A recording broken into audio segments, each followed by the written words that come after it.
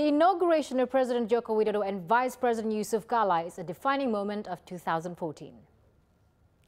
Campaign volunteers and supporters organized large-scale celebrations around the country for the swearing-in on October 20th. Widodo and Kala were paraded around central Jakarta in a horse-drawn carriage. The National Monument, Widodo gave his first speech as president and musicians played a concert late into the night. Former leader Susilo Bambang Yudhoyono performed the first handover ceremony in Indonesia's history.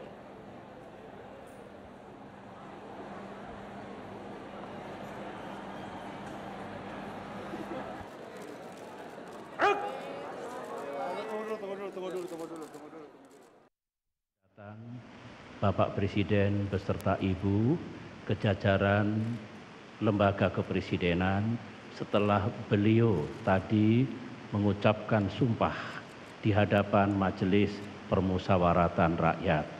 Sekaligus hari ini juga saya akan mohon diri pamit meninggalkan tempat dan kantor yang saya gunakan beserta pemerintahan yang saya pimpin selama ini. Bapak Presiden, kami semua mengucapkan selamat. Kami semua mendoakan agar Bapak berhasil di dalam mengemban tugas negara dan bangsa 5 tahun mendatang. Saya atas nama pribadi, atas nama seluruh rakyat Indonesia, pada sore hari ini sekali lagi mengucapkan terima kasih yang sebesar-besarnya atas seluruh pengabdian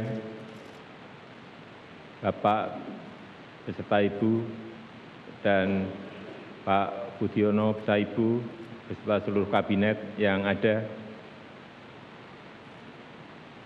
dan penghargaan yang setinggi-tingginya.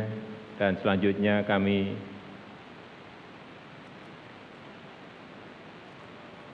mengucapkan, meskipun juga nantinya akan masih sering bertemu, selamat kepada Bapak. Semoga Bapak selalu diberikan barokah, kesehatan, dan umur panjang. Kita harus sadar bahwa bangsa Indonesia adalah bangsa yang besar. Negara Indonesia adalah negara yang besar. Tetapi harus dikelola dengan cara yang benar. Harus dikelola sebesar-besarnya untuk kemakmuran rakyat. Betul?